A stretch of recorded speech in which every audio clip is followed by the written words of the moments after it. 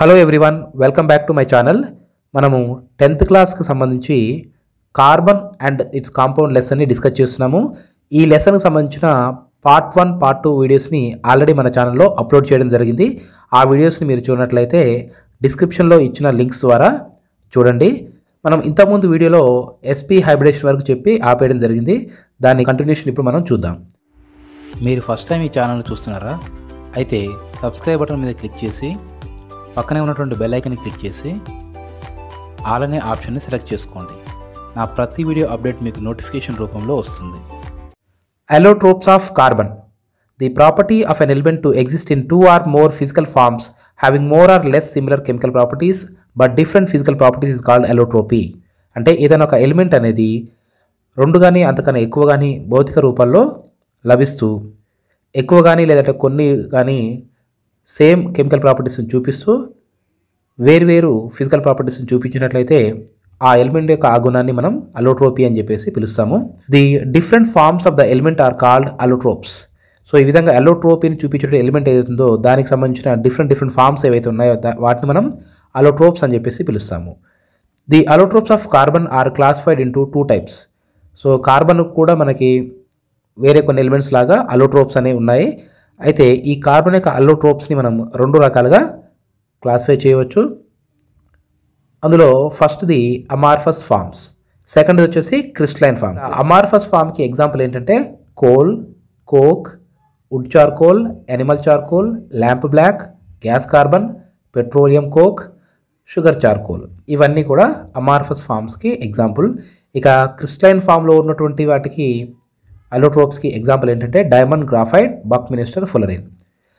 Diamond and graphite form covalent network structures whereas Buckminster fullerene has a molecular solid structure with a discrete C60 molecules. అంటే diamond, graphite అనేవి ఏంటంటే covalent bonds. అంటే ఏంటి ఇక్కడ covalent network అంటే అర్థం ఏంటంటే ఒక కార్బన్ ఇంకో కార్బన్ తోటి కోవలెంట్ బాండ్ ఫామ్ చేస్తుంది, ఆ కార్బన్ ఇంకో కార్బన్ తోటి ఒక నెట్వర్క్ లాగా అరేంజ్ అయి ఉంటాయని చెప్పేసి దీని అర్థం. కానీ బక్మినిస్టర్ ఫుల్లరిన్లో 60 కార్బన్స్ అనేవి మంచిగా ఒక స్ట్రక్చర్ లాగా ఉంటాయని చెప్పేసి దీని మీనింగ్. ముందుగా మనం డైమండ్ గురించి చూద్దాం. In diamond each carbon atom undergoes sp3 hybridisation. అంటే డైమండ్లో ప్రతి కార్బన్ యాటమ్ కూడా sp3 హైబ్రిడేషన్కి లోనవుతుందని దీని అర్థము. అయితే sp3 హైబ్రిడేషన్ అంటే ఏంటి అనేది మీకు నేను పార్ట్ 2 వీడియోలో ఆల్రెడీ ఎక్స్ప్లెయిన్ చేయడం జరిగింది. Each carbon atom has a tetrahedral environment. ప్రతి కార్బన్ కూడా టెట్రాహెడ్రల్ ఎన్విరాన్మెంట్ని కలిగి ఉంటుంది. టెట్రాహెడ్రల్ అంటే ఏంటి ఇక్కడ అంటే 4 మూలల్లో 4 యాటమ్స్ కనెక్ట్ అయి ఉంటాయి ఒక సెంట్రల్ యాటమ్కి. దాన్ని మనం టెట్రాహెడ్రల్ షేప్ అని చెప్పేసి అంటాము. మామూలుగా sp3 హైబ్రిడేషన్ చూపించేటువంటి మాలిక్యూల్స్ ఏవైతున్నాయో అవి టెట్రాహెడ్రల్ స్ట్రక్చర్స్ని కలిగి ఉంటాయి. ఇది డైమండ్ యొక్క నెట్వర్క్ సెక్షన్ని చూపిస్తుంది. ఇందులో ఒక కార్బన్ అనేది చుట్టూ 4 కార్బన్ తోటి కనెక్ట్ అయి ఉంటుంది.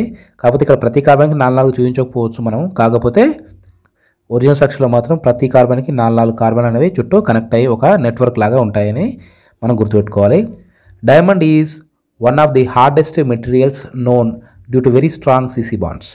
ఇక్కడ డైమండ్ అనేది చాలా గట్టిగా ఉన్నటువంటి ఒక మెటీరియల్. ఇది అన్నిటికన్నా స్ట్రాంగెస్ట్. ఇది ఎందుకు స్ట్రాంగెస్ట్ అని అంటే దీంట్లో అన్ని కూడా ఏ బాండ్స్ ఉన్నాయి మనకి CC సింగిల్ బాండ్స్ మాత్రమే ఉన్నాయి.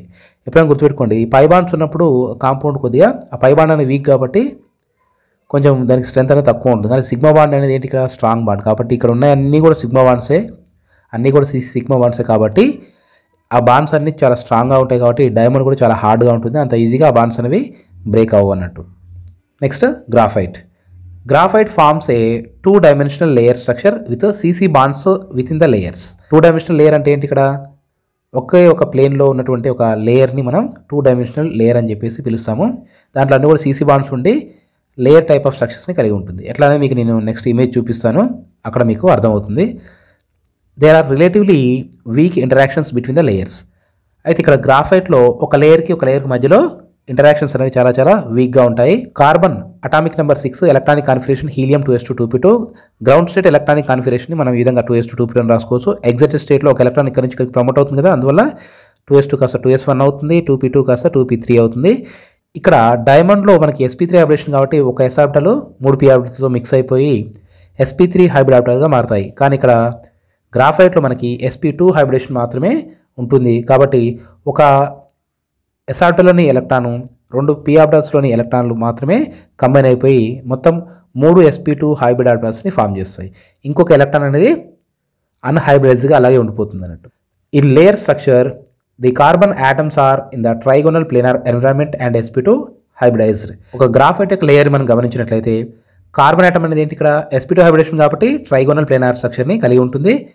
Each carbon atom forms 3 cc sigma bonds with the help of 3 sp2 hybrid orbitals. అంటే ప్రతి కార్బన్ కూడా దాని పక్కన ఉన్నటువంటి ఏవైనా 3 కార్బన్స్ తోటి సిగ్మా బాండ్స్ని కలిగి ఉంటుంది. ఎందుకంటే దీంట్లో 3 sp2 హైబ్రిడ్ ఆర్బిటాల్స్లోని ఎలక్ట్రాన్స్ ఏవైతే ఉన్నాయో అవి మాత్రమే వేరే కార్బన్ దగ్గర ఉన్నటువంటి ఎలక్ట్రాన్ తోటి బాండ్స్ని ఫామ్ చేస్తాయి, cc సిగ్మా బాండ్స్ని ఫామ్ చేస్తాయి. ఇంకొక అన్హైబ్రిడైజ్డ్ ఎలక్ట్రాన్ అనేది మిగిలిపోయింది కదా, అదేమవుతుందో చూద్దాం. The unhybridised pz orbitals of each carbon atom interact to form A pi system which is delocalised over the whole layer. అంటే ప్రతి కార్బన్ దగ్గర ఒక pz ఆర్బిటాల్లోని ఎలక్ట్రాన్ ఏదైతుందో ఇది అన్హైబ్రిడేషన్లో ఉంది కాబట్టి హైబ్రిడేషన్లో పార్టిసిపేట్ చేయలేదు కాబట్టి ఇలా ప్రతి కార్బన్ దగ్గర మిగిలిన ఎలక్ట్రాన్లు అన్నీ కూడా ఒక పై ఎలక్ట్రాన్ క్లౌడ్ని ఏర్పరుస్తాయి. The interactions known as London dispersion forces between the layers which are separated by a distance of 3.35 angstroms are weakened by the presence of water molecules so that it is easy to cleave graphite. For this reason, graphite is used as lubricant and as the lead in pencils. అంటే గ్రాఫైట్లో ఉన్నటువంటి layers మధ్యలో distance అనేది 3.35 angstroms ఉంటుంది. ఈ distance అనేది ఇంత ఎక్కువ ఉండడం వల్ల ఆ బాండ్ అనేది చాలా వీక్గా ఉంటుంది, వాటి మధ్య ఇంట్రాక్షన్స్ అనేది చాలా తక్కువ ఉంటుంది. సో అందువల్ల ఏమవుతుంది, కొంచెం వాటర్ మాలిక్యూల్ దాన్ని కలిపినా కూడా ఆటోమేటిక్గా వాటి మధ్య ఉన్న బాండ్స్ అనేవి ఆ పై బాండ్ ఏదైతుందో అది బ్రేక్ అయిపోతుంది.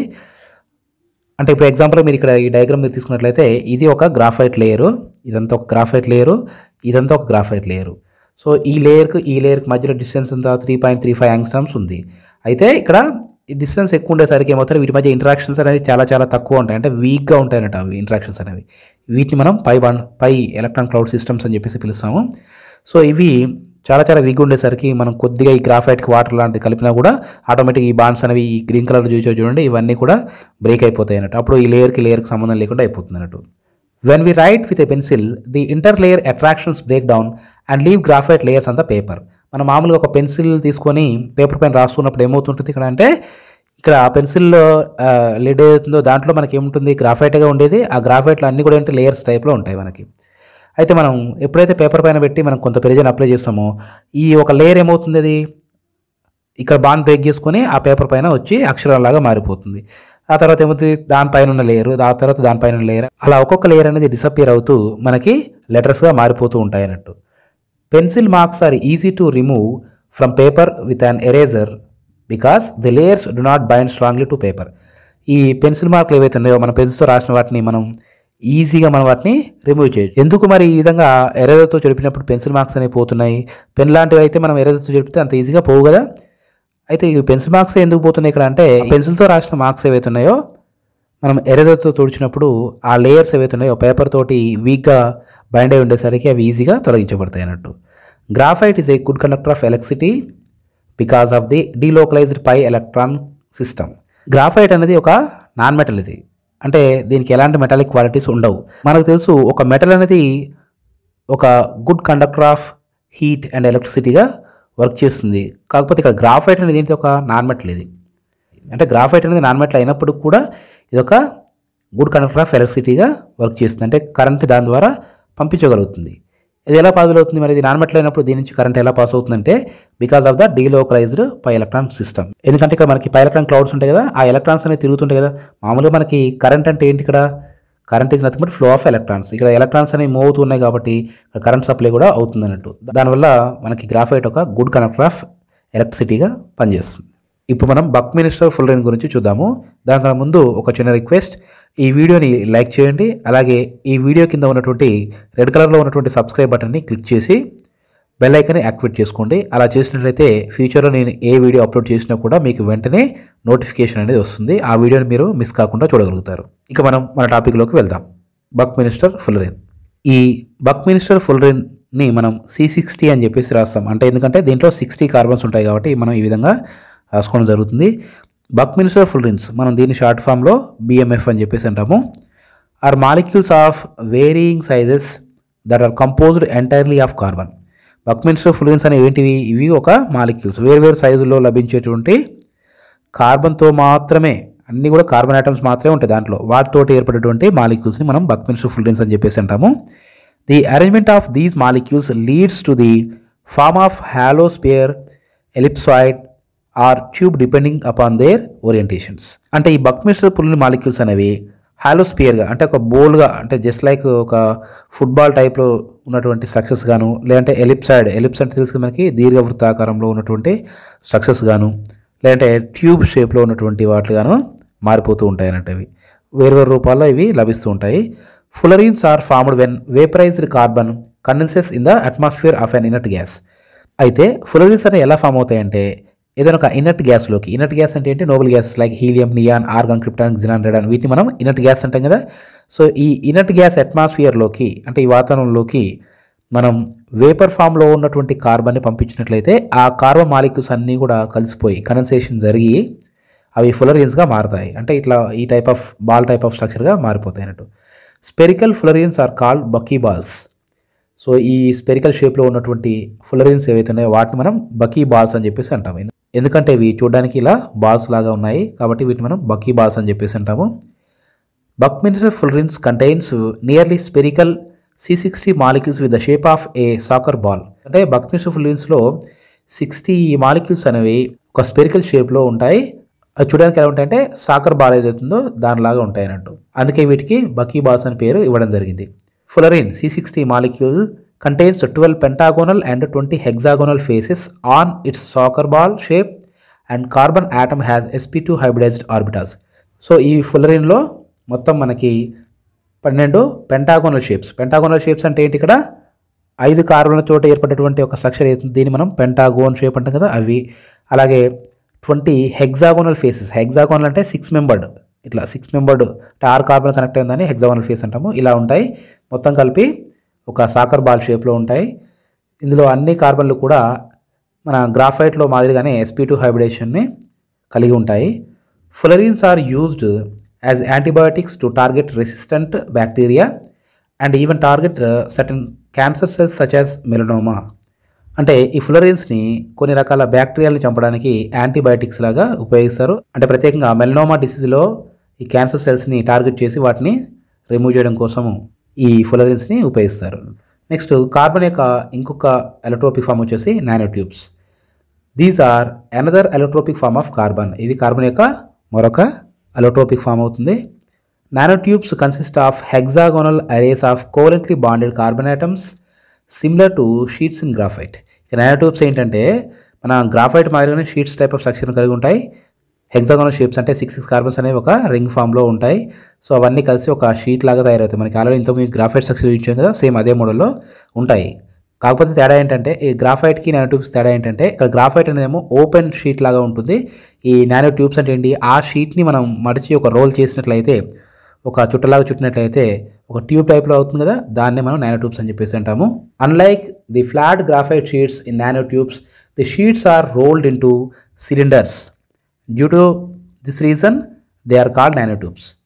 అంటే ఇక్కడ గ్రాఫైట్ షీట్స్ లాగా ఫ్లాట్గా ఉండకుండా నానో ట్యూబ్స్ అనేవి ఏంటి ఇక్కడ రోల్ చేయబడి ఒక సిలిండర్ షేప్లో, అంటే ఈ విధంగా డయాగ్రామ్ చూడండి అట్లా రోల్ అయినట్టుగా ఉంటాయి, ఇవి చుట్టినట్టుగా ఉంటాయి.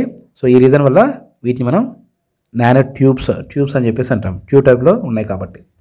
Nano tubes like graphite are electrical conductors and can be used as molecular wires. Nano tubes అనేవి గ్రాఫైట్ మీదుగా ఇవి కూడా ఎలక్ట్రికల్ కండక్టర్స్గా పనిచేస్తాయి. వీటిని మాలిక్యులర్ వైర్స్ లాగా వాటిని ఉపయోగించడం జరుగుతుంది. In integrated circuits IC nano tubes are used instead of copper to connect the components together. అంటే కరెంట్ సంబంధించినటువంటి ఐసీ ఇంటిగ్రేటెడ్ సర్క్యూట్స్ ఏవైతే ఉన్నాయో వాటిలో ఈ నానో ట్యూబ్స్ని కాపర్ వైర్స్ ప్లేస్లో వీటిని కూడా ఉపయోగించడం జరుగుతుంది. నెక్స్ట్ మనం వర్సటైల్ నేచర్ ఆఫ్ కార్బన్ చూద్దాం. వర్సటైల్ నేచర్ అంటే ఏంటి అంటే కార్బన్ అనేది విభిన్న రకాల గుణాలని కలిగి ఉంటుంది. ఓలర్ 1828 produced an organic compound urea in the laboratory by heating and inorganic ammonium cyanide salt. ఓలర్ అనే scientist father of the organic chemistry మనకు తెలుసు కదా. ఇతను ఎందుకు ఫాదర్ ఆఫ్ ఆర్గానిక్ కెమిస్ట్రీ అన్నారు? ఇక్కడ ఇతనే మొట్టమొదటిగా ఒక ఆర్గానిక్ కాంపౌండ్ ల్యాబ్లో తయారు చేయడం జరిగింది. అమోనియం సైనైట్ అనే ఒక ఇన్ఆర్గానిక్ సాల్ట్ని తీసుకొని హీట్ చేసినప్పుడు అది కాస్త యూరియాగా మారింది. అంటే యాక్చువల్లీ ఈ ప్రాసెస్ అతను యాక్సిడెంటల్గా చేయడం జరిగింది. Organic compounds are defined as the compounds of carbon. So organic compounds మనం డెఫినేషన్ ఏం చెప్పొచ్చు, అసలు ఆర్గానిక్ కాంపౌండ్ అంటే ఏంటి అని ఎవరైనా అడిగితే ఏం చెప్తాం, they are the compounds of carbon. అంటే అవి కార్బన్ యొక్క కాంపౌండ్స్ ఆర్గానిక్ కాంపౌండ్స్ అంట. Carbon is a special element with the largest number of compounds. Carbon అనేది ఒక ప్రత్యేకమైనటువంటి ఎలిమెంట్. ఎందుకంటే మనకు ఇది స్పెషల్ ఎలిమెంట్ అని ఎట్లా చెప్పగలుగుతున్నాం అంటే, కెమిస్ట్రీలో మనకి ఆర్గానిక్, ఇన్ఆర్గానిక్, ఫిజికల్, జనరల్ అని రకరకాలుగా మనకి ఉంటాయి కదా బ్రాంచెస్. ఇందులో ఆర్గానిక్ కెమిస్ట్రీ అనేది ఏంటి, ప్రత్యేకంగా కార్బన్ మాత్రమే సంబంధించింది. ఆ ఒక ఎలిమెంట్కు ఎంత ప్రాధాన్యత ఉందో మిగతా ఎలిమెంట్స్ అన్ని కూడా అంతే ప్రాధాన్యత ఉంది. ఎందుకంటే దానికి వర్సటైల్ నేచర్ ఉంటుంది. అంటే ఏంటి, చాలా రకరకాల కాంపౌండ్స్ ఫామ్ చేసే గుణం అనేది ఉంటుంది. ఇక్కడ ఎగ్జాంపుల్గా తీసుకుంటే carbohydrates, proteins, nucleic acids, lipids, hormones, vitamins, medicines, cotton, silk, fuels like natural gas and petroleum, synthetic fabrics, plastics, synthetic rubber etcetera are the compounds of carbon. వీటన్నిటిలో కూడా ఏముంటుంది, కార్బన్ ఉంటుంది. అంటే ఇవన్నీ కూడా కార్బన్ యొక్క కాంపౌండ్సే, అంటే ఇవన్నీ organic కాంపౌండ్సే. Next catenation. If any element forms bonds between its own atoms to give big molecules then it is called catenation. అంటే ఏదైనా ఒక ఎలిమెంట్ అనేది వాటి లాంటి ఎలిమెంట్స్ తోటి కనెక్ట్ అయిపోయి ఒక పెద్ద మాలిక్యూల్గా మారినట్లయితే అలాంటి నేచర్ మనం క్యాటనేషన్ అని చెప్పేసి అంటాము. ఇలాంటి క్యాటనేషన్ నేచర్ అనేది కార్బన్కి అన్నిటికన్నా ఎక్కువగా ఉంటుంది. Carbon has the ability to form longest chains containing millions of carbon atoms in molecules like some proteins. అంటే దీని అర్థం ఏంటంటే కార్బన్ అనేది చాలా పెద్ద పెద్ద చైన్ టైప్ ఆఫ్ స్ట్రక్చర్స్ని ఏర్పరుస్తుంది. అంటే ఎన్నో కార్బన్స్ ఒకదానితో లింక్ అవుతూ చాలా పెద్ద కాంపౌండ్గా మారిపోతాయి. ఇలాంటివి మనం ప్రోటీన్స్లలో మనం గమనించవచ్చు. Carbon can form 4 single bonds. Carbon అనేది 4 సింగిల్ బాండ్స్ని ఈ విధంగా ఫామ్ చేయగలుగుతుంది. ఏ double bond and 2 single bonds, ఒక డబుల్ బాండ్ 2 సింగిల్ బాండ్స్ని ఫామ్ చేయగలుగుతుంది. A single bond and A triple bond, ఒక సింగిల్ బాండ్ ఒక ట్రిపుల్ బాండ్ ఫామ్ చేయగలుగుతుంది. 2 డబుల్ బాండ్స్ అంటే ఒకేసారి 2 డబుల్ బాండ్స్ కూడా ఫామ్ చేయగలుగుతుంది విత్ ఇట్స్ ఓన్ ఆటమ్స్. అంటే వేరే కార్బన్ ఆటమ్స్తో కలిసి are atoms of other elements to satisfy it's టెట్రావాలెన్సీ. వేరే ఆ వ్యాలెన్సీని టెట్రావాలెన్సీని సాటిస్ఫై చేసే వేరే ఎలిమెంట్స్తో కానీ కంబైన్ కాగలుగుతుంది అన్నట్టు. ఇది క్యాటనేషన్కు సంబంధించినటువంటి ఇన్ఫర్మేషన్. నెక్స్ట్ మనం హైడ్రోకార్బన్స్ గురించి చూడాల్సింది. కాకపోతే ఈ వీడియోని ఇక్కడితో ఆపేస్తున్నాను. ఈ రిమైనింగ్ పార్ట్ని నేను మీకు నెక్స్ట్ వీడియోలో చూపిస్తాను.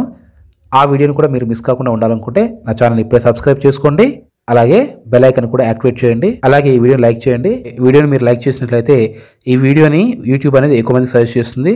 దాని ద్వారా ఈ వీడియో అనేది ఎక్కువ మందికి రీచ్ అవుతుంది, చాలా ఎక్కువ మందికి ఉపయోగపడే అవకాశం ఉంది. కాబట్టి ఈ వీడియోని లైక్ చేస్తారని చెప్పేసి నేను కోరుకుంటున్నాను. ఈ వీడియోని మీ ఫ్రెండ్స్కి కానీ రిలేటివ్స్కి కానీ షేర్ చేయండి. మనం మళ్ళీ నెక్స్ట్ వీడియోలో కలుద్దాం. Bye bye.